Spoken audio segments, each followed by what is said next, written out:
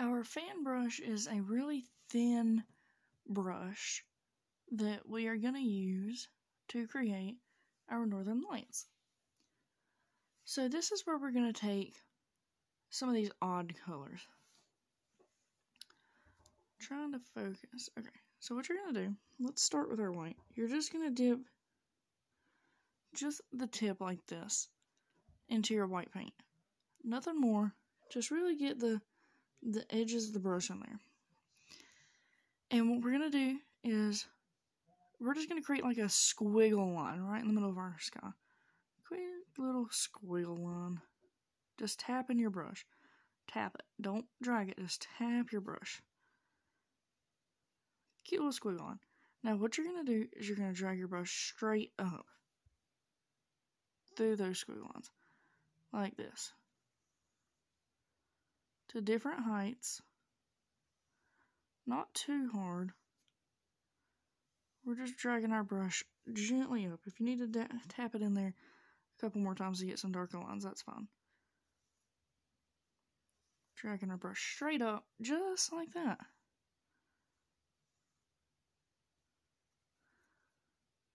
Super simple. Tap and drag.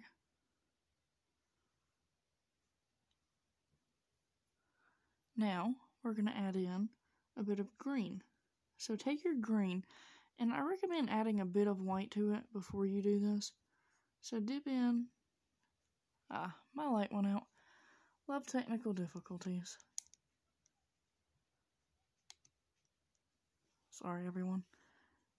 We're going to take our white, and we're just going to mix that into the green just a bit. To create a lighter sort of green. If you have a lighter green, feel free to use it. And for this one, we're not going to tap, but we're just going to gently drag up the random spots of the white. Just really gently, light-handed, drag up through certain spots. And we're going to do the same thing with our purple paint. Put it over here. Add just a mix of white to it. Make a nice light lavender purple. And we're just going to gently drag up through our northern lights.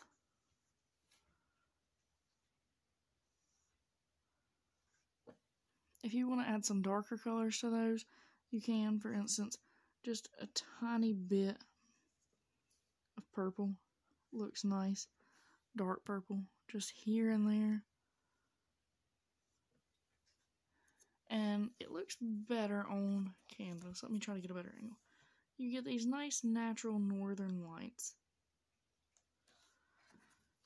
And it's super simple, super cute and fun. You can add more detail to it if you like, if you want to add some darker colors going up and down. And just to really round it off, you can take your brush and put it back in your white paint, just the edges, and then, well, don't do what I did and accidentally dip it in black. Let's wash that brush. Because you don't want that. Get just a bit more white so I can show you what I mean. Put it over here so it's not tainted.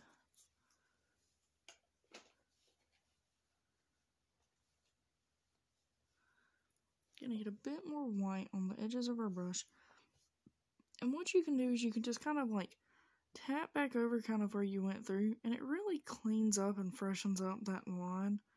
If you want to drag it up a few more pieces to bring out some more of your white. It really freshens up your northern lights. Super simple, super cute. You can do it wherever you want, just swatches all throughout. You can combine it, make a smaller one underneath. Keep doing just random little colors up through your swatches. Cute and simple.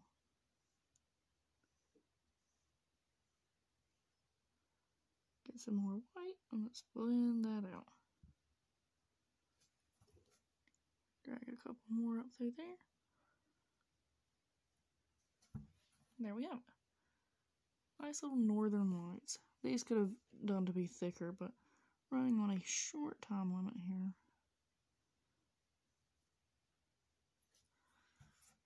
We have little northern lights. Those could have used some work.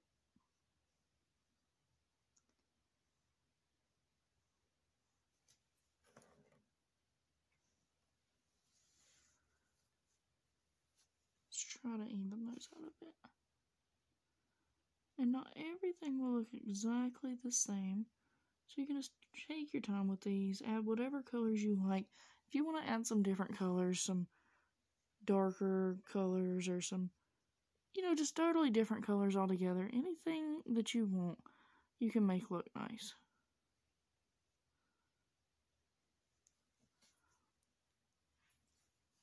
I added some darker greens. There went the light again.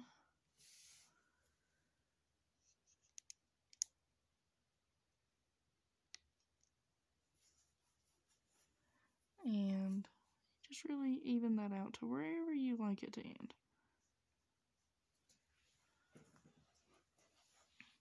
If you don't like northern lights, you don't have to add them into this painting. It's just a simple, quick tutorial. Now I'm going to show you the same brush technique, but with trees instead. We're going to take our thick brush again, and we're going to dip it right back into our black paint. And down here on our bottom layer, where we don't have any paint yet, that's where we're going to just do the same thing we did last time. Quick line straight over the bottom. And it's so much easier with your black paint. Create a nice, simple overlay.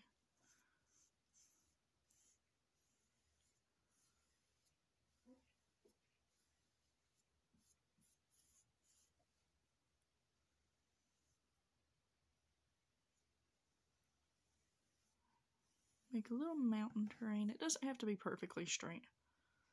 So now we have that nice little terrain. Clean that brush off. Black is one of the worst paints to try to get out of a brush if you leave it sitting too long. So let's just try to clean our brush right quick.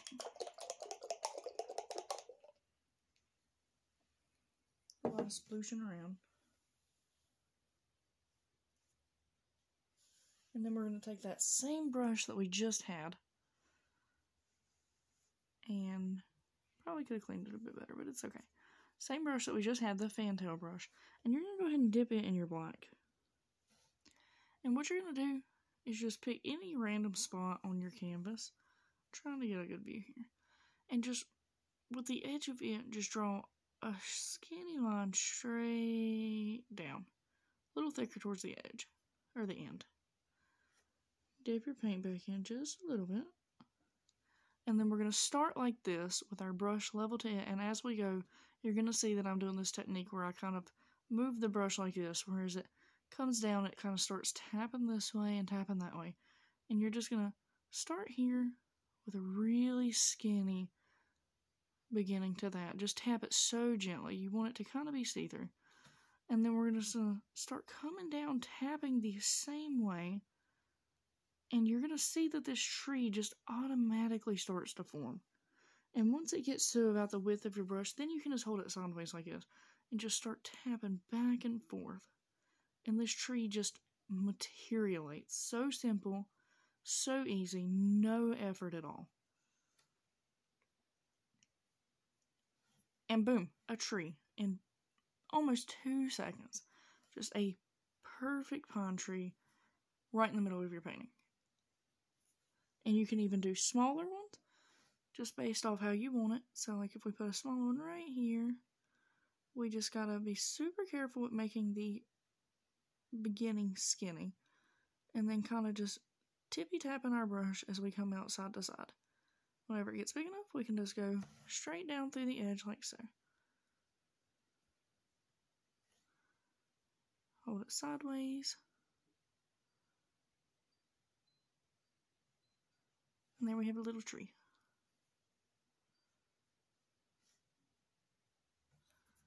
And you can do that with as many or as little as you want, just all throughout the background. And you can even start just right in the middle of what you've created so far. Just do a line. Start skinny at the top. And kind of just brush your way down as you come through. Side to side, like a Christmas tree. Whenever it gets big enough. This light, I swear. And the sad thing is I just charged it. And you can just start tippy-tapping out the rest.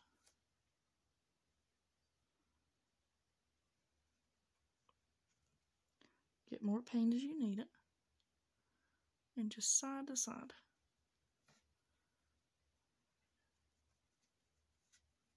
Just tapping out your tree as you go.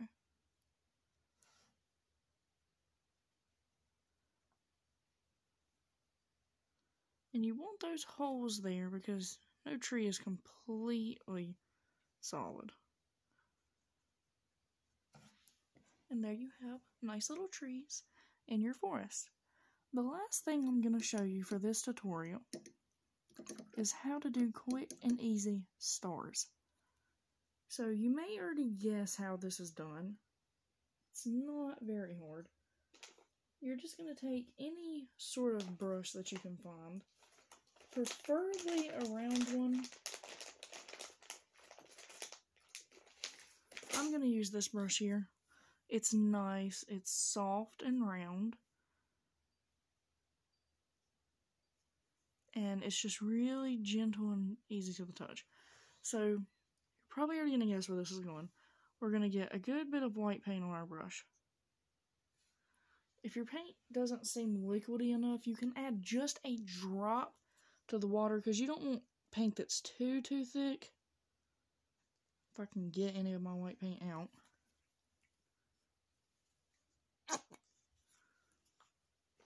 You don't want it to be too thick, but at the same time you don't want it to be watered. So you're just going to get a good bit of paint on your brush, and we're going to hold out our finger, and we're just going to tap this brush all along the painting. And we're just tapping our finger. And it will make I should warn you, it will make a bit of a mess, but my paint is completely washable, so I'm not worried about it. Just tapping our finger. If it gets on your trees, that's okay. You can always just go back over them. I kind of like the way it looks. It makes it look kind of like stars with a snowfall. It's just personally up to you. Or if you'd rather, you can do the stars first and then do your trees. And you're just going to tap your finger all over your paint until you think you have enough stars. And it's just that simple. Now all of a sudden we have stars on our painting. What I will do is I'll go back with my black brush and I'll cover this back up.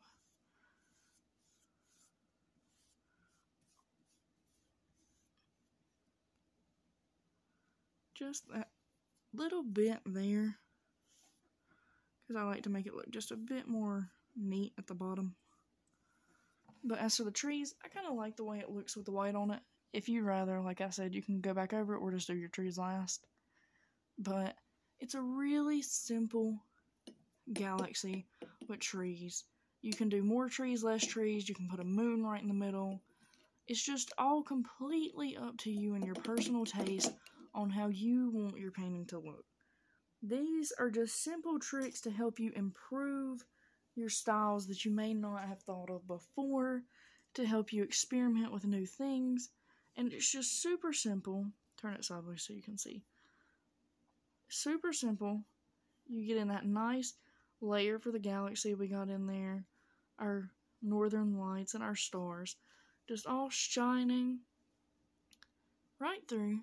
And it's just a super simple, unique painting. Let's see if I can set it up a bit. Well, of course the lights can go out just as I touch it.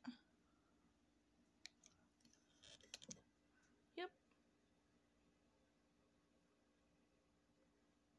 Super basic, not too hard to make at all. Impressive gift for just casual family members or friends. And there you have it. That's our night sky painting. Be sure to comment down in the section below what videos you'd like me to make next. I'm not sure what I want to do for the next episode yet, so if you give me any ideas, I might be able to include those in the videos. And if you have any questions or comments, just let me know. Thank you, and don't forget to subscribe.